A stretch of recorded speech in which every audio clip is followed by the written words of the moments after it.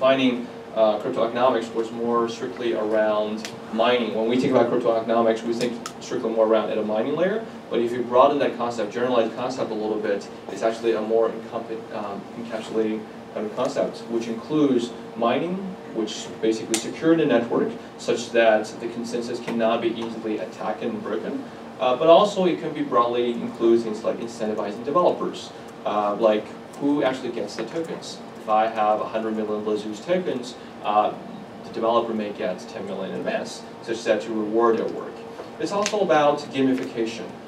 When you have different level of actors, you have developers, you have users, you have purchasers, investors, etc. So all of these actors require some economic incentives to perform what they are supposed to do. And tokens are usually a pretty good way of incentivizing different actors. You can have developers to compensate for some work they've done. You can also use that as a way, for example, to encourage people open their ads, such that you can monetize the dApp. And by opening the ads, you can give them certain crypto tokens. Why would you use the crypto token instead of Bitcoin? One simple argument is it's a price discovery mechanism. If I have to use Bitcoins, which is a very established value, to reward my actors, which means I really, as a developer, someone, the creator, I have to purchase a large amount of Bitcoins and reward them. That's a cost. But instead of that, before the price and value, let's the market discover its own price. We'll create the tokens, which is just initially funny internet money that no one cares. It's zero value. But you start with there, and you actually distribute these tokens, and after a while, the market will set its own price. But from a Genesis creation perspective, it's free money to start with. So yeah, bootstrapping and contingent price discovery. So in general, I kind of consider this broad thing really as a design pattern rather than a space of science. But it's something important components that previously were just very hard to do, especially when you have things like airline miles that have been there forever. But airline miles, since it's not liquid, it's not a shared state, it's really hard to have these market discovery mechanisms, incentives, etc., in a fair design. It's more a centralized control. So that's, you basically have a complete new design pattern for you to use. The other way to think about why do we need crypto tokens is think about software. So open source software. So for the last 20 years, one important paradigm shift is we're moving into an increasing adoption of open source software.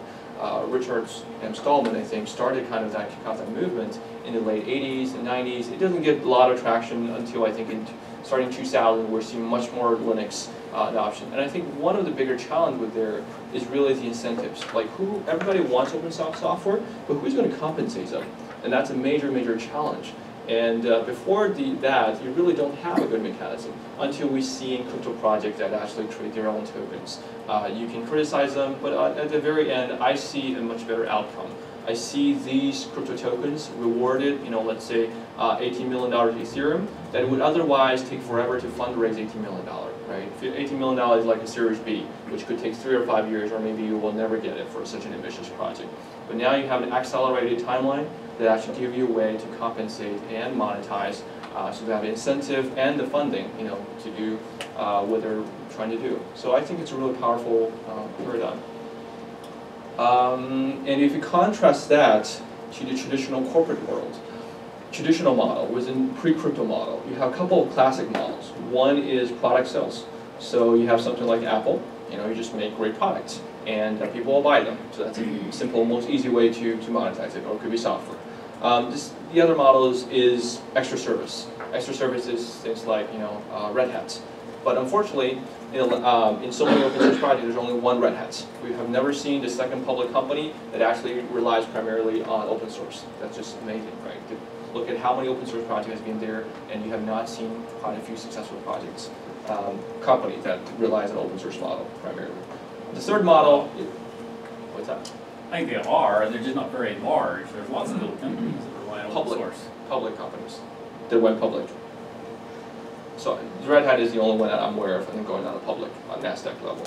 Right? So third one, asymmetric monetization, which is another name for ads. So, but you think about the nature of that is really it's asymmetric, because it's when you browsing Gmail, you have an email that talks about washing machine, what washing machine you buy. You see little ads that Samsung comes out. So it's Samsung subsidizing Google to pay for your Gmail operation cost. And the great thing about that, it's just like insurance. It's asymmetric, and it's also a pool that basically you may not buy these Samsung washing machine, but someone else reading the ads will. And therefore you got subsidized. So that's why we have these wonderful internet softwares. So that's almost like the backbone of the internet. But these three are the three classic models of how do you monetize something of value. Now with crypto, I think what is something really interesting. The first model, and they're all connected to crypto tokens. The first way is you have signerage. Signerage is a concept of the difference between the marginal cost of producing money and the marginal, the value. So you basically, print in digital tokens, the marginal cost is 0. You got 100 million instantly created Dogecoins. Now, if Dogecoin started getting, adoption, the original holders and the original minters obviously gets value. That's signerage. Second, capital gain. It's very similar. By holding onto these tokens on early, you have an appreciation. So you see a future, a brighter future that other people don't see yet, right? So it's another proof of market is inefficient, right? Because if everybody appreciates value, it will never increase. It will constantly equilibrium. But gladly, some people will see it earlier, more value. So you're holding more of your own crypto tokens. The last one is rewards, kind of related. You could use rewards to award people for incentivizing certain behavior, to be honest, or providing certain services. But the fundamental contrast between two class buckets and model is in the first model, it's always about some kind of centralization. It's about some people, the minority people, controlling the data, controlling, like for example, Google in that case, guarding your identity data, they hold your history, etc., and they monetize it. The second class, the difference is everything is still open, but you rely on a success, you ride on a success. It's like almost investing, instead of a private product, you're investing in the GDP of that network, if that makes sense. So I think that's the two fundamental differences. I hope that answers the question around that monetization question. Just on that, I know you talked quite a bit about token. Can you just drill down a bit more into it? Say that again? Can you just drill down a bit more into a token? Token. With an example. Yes, I think we'll have plenty of examples on the different crypto projects that actually attempt to use tokens. So we'll see that. All right, so we'll just jump right into it. So let's talk about a few examples of some interesting distributed applications. Some of them I wouldn't use the term application because they're more infrastructure layer. Some of them are more application. This is an example of an infrastructure. So Bitcoin blockchain is a great $500 million or $200 million timestamping machine every year that people are pouring into electricity costs to create a firewall to prevent against attack. The problem with that is every transaction is expensive, it's not massively scalable. So some guys in Austin created this wonderful project called Factom, and the idea is basically create a massively scalable data layer for the blockchain. Their basic architecture is they have federated nodes, which means a group of private or semi-private servers that together process, hash all the data, and they create a Merkle tree, and then they can put that Merkle tree root hash onto the Bitcoin blockchain. So you have a two-layer structure. The traditional structure, and a lot of you I think have tried op-return, right? So op-return is basically writing your hash directly onto the Bitcoin blockchain. But imagine if your data is 1,000,000 times more, how do you scale that? You would put it into a two-layer structure. You would put the hash of your 1,000,000 records, each of them onto the Factom chain. And the Factom chain would construct a Merkle root hash, and that would put that hash onto the Bitcoin blockchain, right? So it's a two-layer structure. What you get in advantage, advantage is you got a 1-minute confirmation time. Factom chain is a lot faster, but ultimately it's still guarded by the 10-minute confirmation time on the Bitcoin blockchain. You got also most of the security properties of the Bitcoin blockchain as the ultimate consensus. Now let's talk about the token part. So the Factom guys are really interesting. They created a really interesting solution. Traditionally, when you have a crypto token, how many of you are familiar with Mastercoin or Counterparty? Cool. So they did so Counterparty did not do a crowd sale, but they did a proof of burn, which is kind of similar to what it is, except they don't get the money, and they benefit the whole Bitcoin network. Mastercoin did crowd sale. Now what they basically does is they create a token, and that token is a must in order to use the Mastercoin or Counterparty network. So for example, in Counterparty, if you want to create a new asset called gold coin, you have to pay, I think, 0.5 XCP to create an asset. Where would you get the 5.5 XCP? You either buy from a secondary market, like a Bidder or Poloniex and the exchange markets, which drives the demand because there's limited amount of XCP, right? Or you would buy it initially as a proof of burn, right? That's your initial sales process. So that kind of create a pegging for that value of the tokens. The problem with that structure, it's been mostly wonderful, but the problem with that structure is the value fluctuates. So assuming you're not a speculator, right? From a speculator perspective, it's actually pretty great, right? XCP has appreciated, I think, by the highest 12 times in the last 1 year of launch, and that's pretty awesome. But if you're an actual bank, imagine you're a bank or you're a user that don't really want to hold these really volatile tokens, right? How do you do that? Factom solved that problem by creating two classes of tokens. One is called factoid. It's as speculative or fluctuating as other tokens would possibly be. But they've done something else called entry credits. Entry credits corresponds one-to-one into, so every time when you create a new entry into Factom chain, it costs you exactly one entry credits, no more, no less. But there's a factoid that is in between. Factoid basically as a liquid instrument that can, the network, every time you as a Factom miner, you will be rewarded for X amount of factoid by doing certain work for the network. You're rewarded for that. And every time when you wanted to create an entry, you have to spend entry credits. But in order to create entry credits, you have to burn your factoid or spend your factoid and convert it into an entry credits. And therefore, basically, you have one stable instrument, you have one valuating instrument that incentivizes the network to do more work. So that's kind of how they solve it in terms of fluctuation. Does that probably answer some of your questions around monetization? So on Factom, what kind of consensus algorithm are they using to say that? Say again? So they're saying 1 minute confirmation time, right? So yeah. What kind of consensus algorithm are they? I think the consensus part is something they're still trying to figure out. What I heard latestly is something around delegated proof of work, I think, or stake. I'm not exactly sure, but yeah. But so the difference, I think, in fact, be a little centralized in the sense that it could be. And initially, I think the plan is probably they will run half of the nodes. But the difference in Factom chain is you have they would pre-approve and vet some kind of identity probably involved in more closely gated. So the assumption around simple the Byzantine general problem is more relaxed in that context. Yeah. Factoid, so you burn factoid. You burn it or you sell it to get it? You burn. You burn. So the factoid volume would reduce. Exactly. That's actually the other interesting mechanism. So we had a couple interesting discussions. I think there's a couple of variations of design. Initially, I think it was more around transmitting factoids, but then we actually, I think, come to the conclusion that I think burning, just like Ethereum does, I think it makes more sense. It creates more scarcity in terms of economic value. So there are different reasons for why you want to burn factoids. So these guys are a central trusted party. Like I want to put something on this blockchain and I have to trust them for at least 10 minutes, right? Yes, for the 10-minute time, I think so. Except they do have an interesting design where they have two types of nodes. One is a processor, miner. The other is a validator. So validator always, check against the other processors. So there's some level of trust involved, but I wouldn't say it's that bad, completely centralized way. But the data is all stored with them, right? So it's it is only the Merkle trees that are stored in the blockchain. By them really means a network of miners. But initially it's not. Factom market.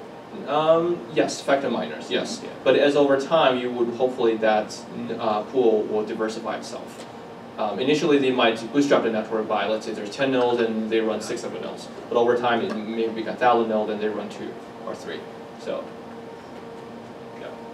So if I'm a user, I will buy entry credits, right? Depends on what kind of user you are. If you, If you're the service, you would buy the entry credits. And the guy who sells the entry credits are going to be the miners because they're rewarded with factoids, right? So they have the ability to burn and they can sell you the entry credits. The other question is, if you're going to use a 2-layer blockchain, then I'm guessing, I'm suspecting, they can bundle a lot of transactions into one, right? It's not going to be one-to-one. Yeah, bundle as in you have a single fingerprint that kind of proof and validates the rest of the so entries. there's like hundreds of thousands of transactions going to factory. Right. What's going into the real blockchain is going to be one single. Yeah. Exactly. So how do a user going to check, okay, this transaction, if I want to do my own personal checking, I don't want to rely on some kind of service for them, how would that work?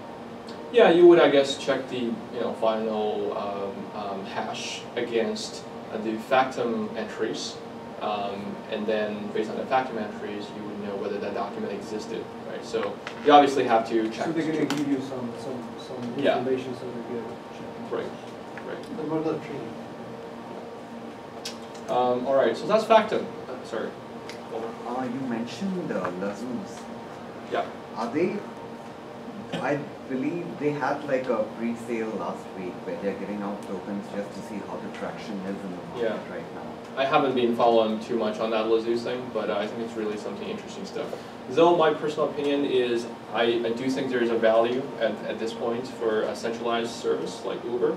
I think in general I see more value in commoditized industry than moving more into decentralization. Because commoditized things are things that you don't require a lot of education, a lot of concentrated marketing efforts, and et cetera, Therefore, it all comes down to efficiency and cost. And that's exactly where decentralization kind of excels at. But when you talk about something like Uber, it's a relatively new movement. A lot of governments still don't like it, consider it illegal. You need a lot of lobbyists, you need marketing efforts. These tend to be done better with a centralized company instead of an uncoordinated swarm of efforts. So that's why I'm less optimistic about Lazoos at this point, but it's an interesting testing. We'll see. DACbound. So I'm going to share a video. So DACbound is a really interesting project. They are the first blockchain card trading game. So actually initially Koinify was started with the goal to blockchainify a lot of the multiplayer games. And then we realized blockchain at the time, a year ago, wasn't really a very good instrument, and there doesn't seem to be even a strong advantage of having a decentralized game. But interesting enough, there's apparently this really interesting niche card trading game. One of the most famous one being Magic the Gathering, not the Mountain Gox, but that's the actual card trading game. So they use basically a color coin-like scheme to track all the cards. And when you think a card trading game, it's a classic example of something that has economic value, and it's traded and moving around between different players. So let me just play this video.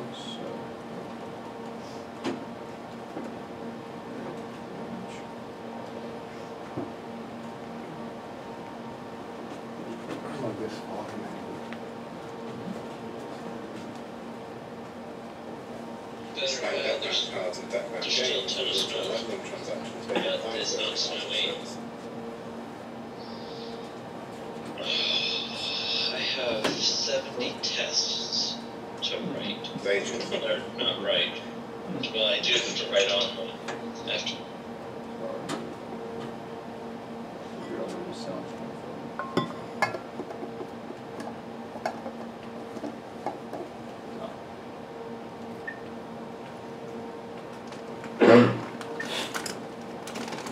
Experience to your player account, which contributes towards general leveling of bound cards started the Bitcoin transaction. We built a service called Bitcoin.io, which we use to tag those transactions and denote them as deck-bound cards. We also use that transaction to create information about the card, a set of attributes and ranges. If you query Bitcoin.io using a transaction ID, which is effectively the identifier of a card, you can get that list of attributes. Deck-bound systems turn that set of attributes into a digital playing card, which you can use in a variety of deck-bound games and other games as well. Playing deck-bound cards in deck-bound games results in leveling transactions being applied to those cards at certain stages, and adds experience to your player account, which contributes towards general leveling, augments and tweaks that you can use across deck-bound games. Cards that are leveled up have new tags written to them by the Bitcoin.io service, tracking a series of transactions which themselves all represent a single deck-bound card. Deck-bound cards can be played in multiple games, and there are different mappings of attributes to in-game abilities and parameters. Every card is generated from a Genesis block. The Genesis block provides things like names and art for the cards, and is based on contribution to the deck-bound Genesis system. Any interested party can purchase part of a Genesis block, and every time a card is sold from that block, they're paid 25% of the sale price. We've intentionally built the bitbind.io service and the DeckBound API as open systems that can be used by players, programmers, and anybody else, whether it be to extend the DeckBound games, build different games, or architect entirely different applications. The bitbind.io service is designed to sit alongside the Bitcoin blockchain and provide extensibility for a number of application spaces. For more information about everything discussed in this video, check out deckbound.com or bitbind.io for more information about the Bitbind service. Pretty cool, isn't it? This is the first card trading game. After them, I think there's also another one called Spell of Genesis, which is very similar, and both of them are a card trading game. I think it's not a coincidence that somehow people realize that Bitcoin is a perfect vehicle for recording something of value, and that is scarce. So that's DeckBound, and they basically built two layers. They first built a DeckBound, it's the Bitbind itself, which is basically a color coin, but some degree centralized, such that he can get revenue. I think that's the main purpose and why he does not use color coin. The second part is the game itself, which basically you have a Genesis block, and people could buy into that Genesis block of the tokens, and with that, people would get sheer value increases as they issue more cards and decks over time. So this is a really interesting use. It doesn't really use, I think, anything particularly fancy about the blockchain other than the notarization. It's really just tokenization and tracking these cards, where do they go to, etc. But I think it's a very interesting, extremely interesting use case. All right, last one, really cool example, P2P prediction markets. How many of you are familiar with prediction markets? All right, okay, cool. 1/3. So I think the best pitch I've heard so far last week is Google for the future. So so I think Jack from Augur was doing a presentation, and he showed two slides. The first slide is a Google, and type in who is the president of the United States, and you got the answer instantly from Google. The second slide would show who will be the president of the United States in 2016. And Augur tells you, here's the probabilities of 3 different candidates. I think that's the best way of understanding prediction markets. The other classic example quoted is the candy jar. So I think in 2007, there's a Columbia Business School professor did this fun experiment of trying to ask students to guess how many candies are in the jar. And I think the answers ranges from anywhere from 250 to 4,000. There's a gigantic variation there. And on average, the standard error is 700. So most people are very, very wrong, right, basically. But apparently, the average of all these answers come down to 1,152 something. And the correct answer is 1160. So that's pretty close, right? That's kind of pretty amazing. Like such a widely wrong answers actually converge into a really, apparently pretty precise answer. So that's kind of the prediction market. But what are the actual use cases? There are a lot of interesting use cases, other than the obvious ones of assassination markets, of like sports gambling, which is $1 trillion market. There are some really things that actually could good. Weather insurance is a good example.